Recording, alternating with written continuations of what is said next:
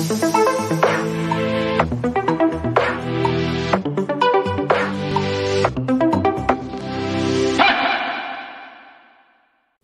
to all students. Today we are going to discuss chick development and special emphasis on formation of notochord and the process of neurulation.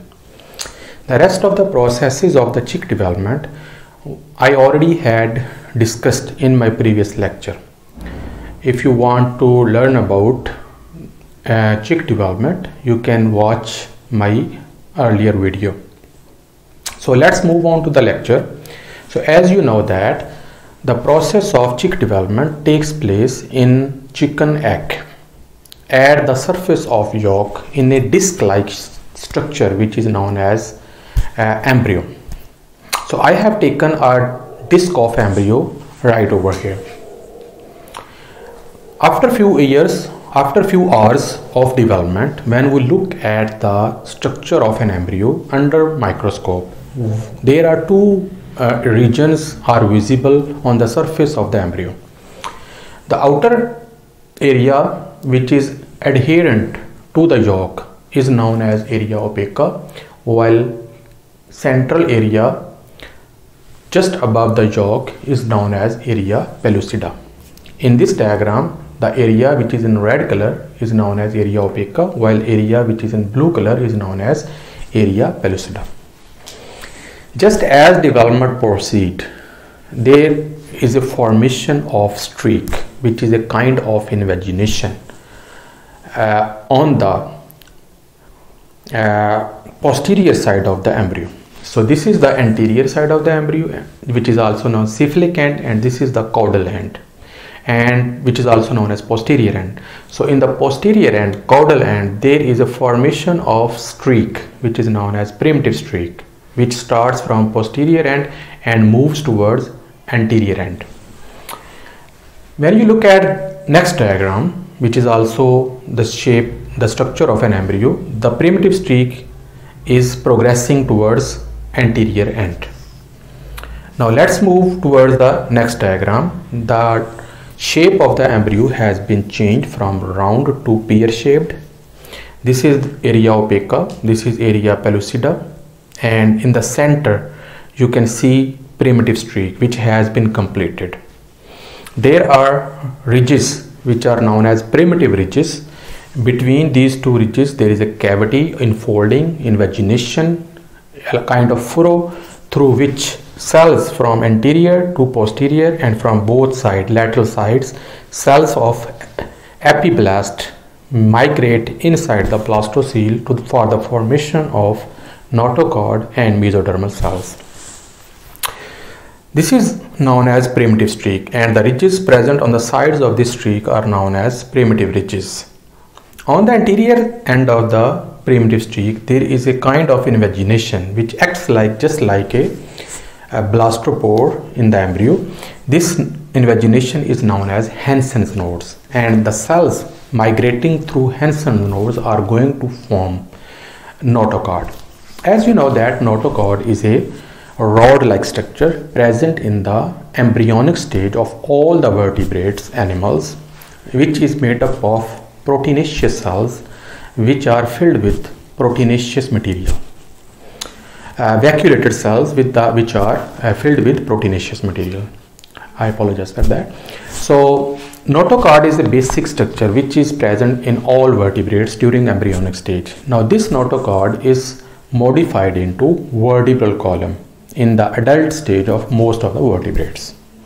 And as you know that notochord is the main axis of the body around which all the body organs develop.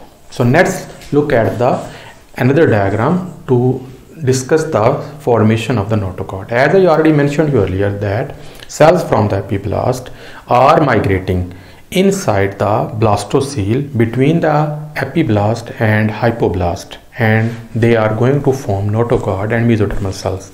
Mesodermal cells, formation of mesoderm I already had discussed in my previous video. So today we are only going to discuss notochord formation. So let's move on to this diagram. So this is an embryo.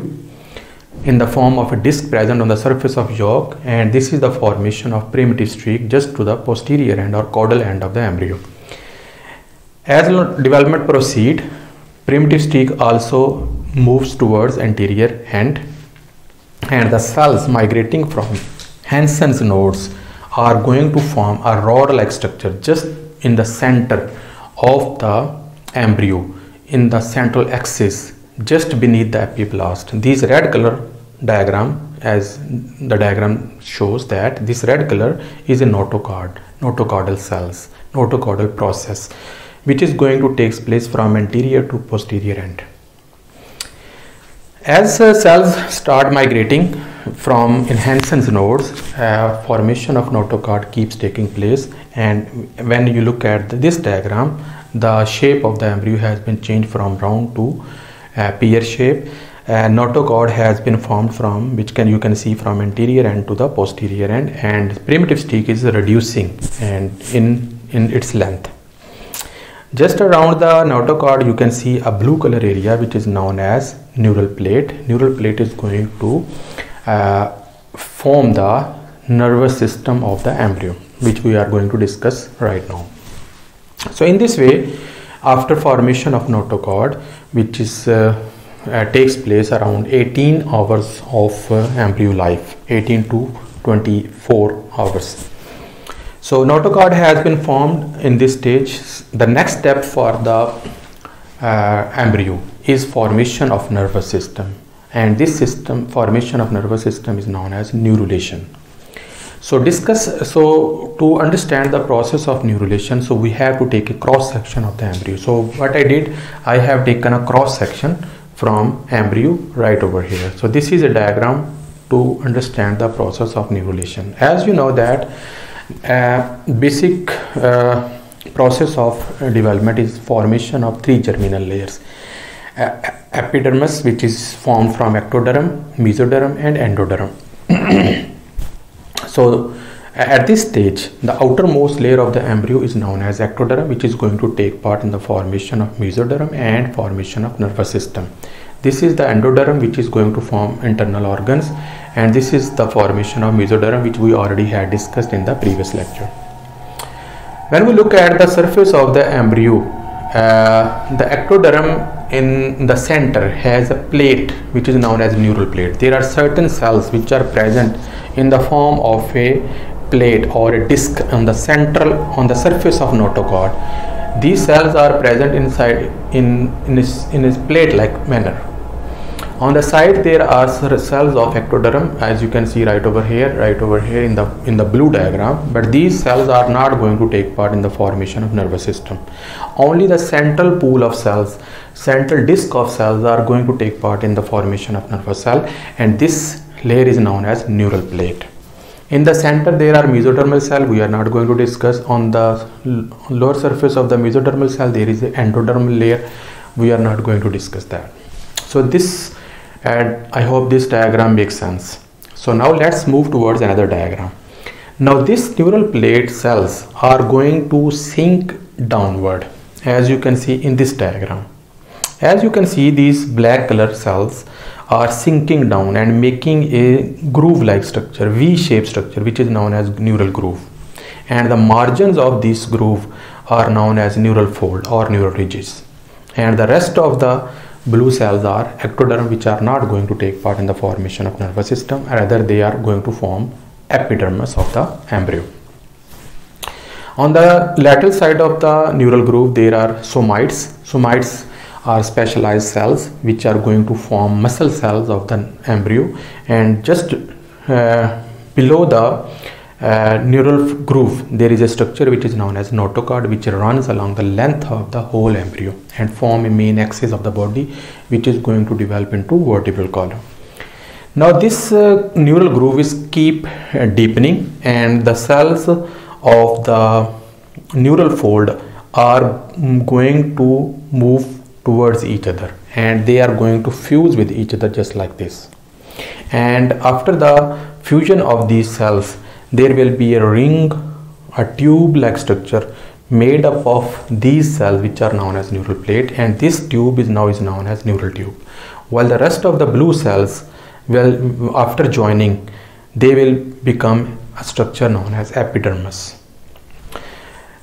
There is a mesoderm and there are also some somites, and there is endoderm. We are not going to discuss. The main focus is our neural tube. Neural tube is a hollow tube made up of the cells just above the notochord, which runs along the length of the embryo from anterior to posterior end. Later on, this tube will develop, will open from on both sides, but later on this tube will be closed. On the anterior end or cephalic end of the embryo, there will be formation of brain, while the rest of the neural tube will develop into spinal cord, around which vertebral bones of vertebral column will develop from notochord, and whole nervous system will complete. This process is known as neurulation, and at this stage, when a neural tube is formed in the embryo is known as neurula. So I hope this makes sense.